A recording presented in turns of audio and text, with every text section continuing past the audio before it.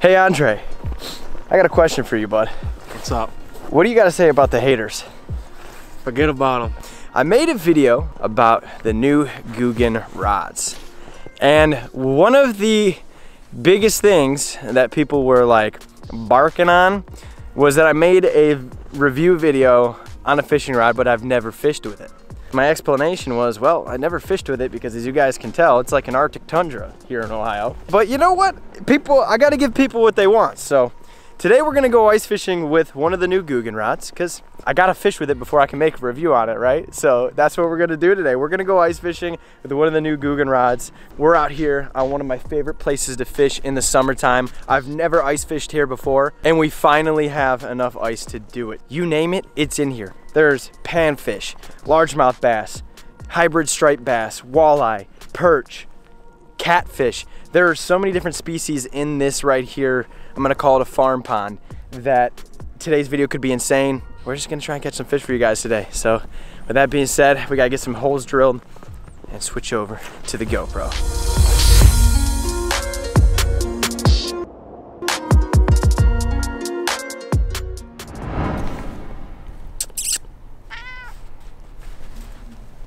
Oh, that's perfect. What's up, bro? This is the cat that's always here every time we come fishing. This is Franco. He's the coolest outdoor cat ever. Look at you, buddy. You're looking thick. You got your winter coat on, huh? You wanna come ice fishing with us? Huh? The goal is always to get on some bass. I'm kind of craving trying to get on the largemouth bite because, you know, spring's right around the corner and I have all these new rods that I want to fish with, but I can't use them yet. So I'm gonna go out here. We are gonna fish with the Googan rod today. You know, yeah, it's kind of like a joke, but low key, like people, you gotta give people what they want, you know?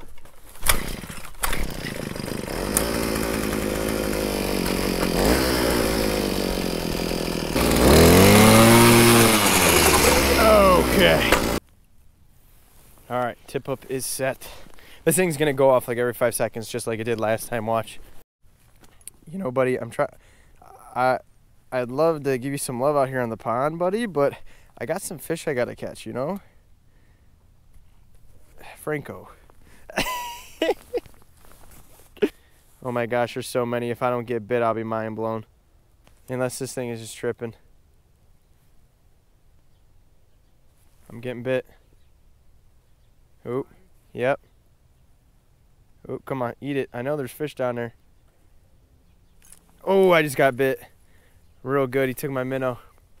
All right, folks, we found him. Time to switch to the Googan rod. I said I was gonna do it. I'm gonna ice fish with the Googan rod. I just had to locate the fish first, so got a little jig on here. We're gonna go to the 9 foot of water. I never used a bait caster ice fishing. There we go.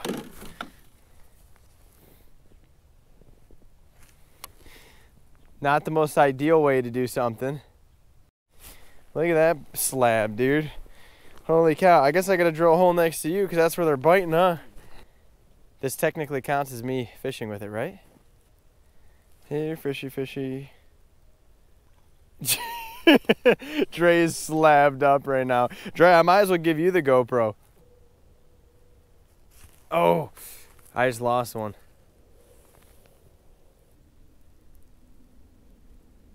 Got him. Here we go. Look at that. Little geel. Little blue geel. No slab for me, but I'll take it. Thanks, buddy. There you folks have it. Everybody who watched my Googan Squad review, I fished with the new Googan Squad rod. I'm gonna catch one more, and then I'm going back to the ice fishing rod because this, I'll be honest with you, fishing with a real size rod, I mean, this is why you don't do it. It's like the most inconvenient thing ever. It doesn't really make much sense. I'm getting bit. Oh, it's like drop shotting with a bait caster. It's kind of crazy. This is different.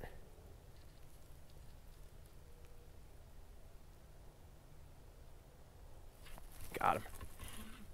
Oh, dude, those things fight hard, man. No kidding, they're slabs. All right, folks.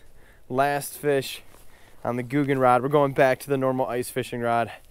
It's all fun and games. Sometimes I just like to mess around, you know. I really am not offended at all about that video. Honestly, I didn't expect that video to do as well as it did.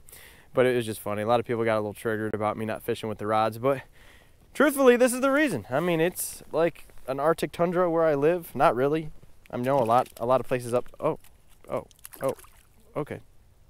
A lot of places up north are way more frozen and snowed over, but this is pretty much what I'm stuck doing. So as much as I'd love to get out there and put these rods to use, I'm confident. I've literally switched the majority of my arsenal over, and yeah, these rods are sick.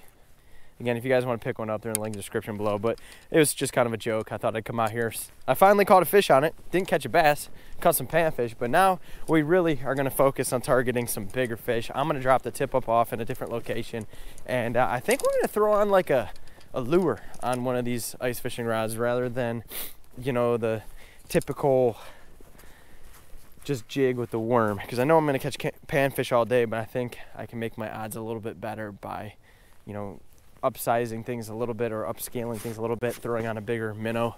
But I think the tip up with a big piece of bait on it should do pretty well as well. So let's get back to real ice fishing, and thank you to everybody for the support on that one video. Dre, we gonna catch a giant or what? You like this thing? You like using the flasher? He likes it. Dre's like, I'm all about this. You look like you're getting bit right now.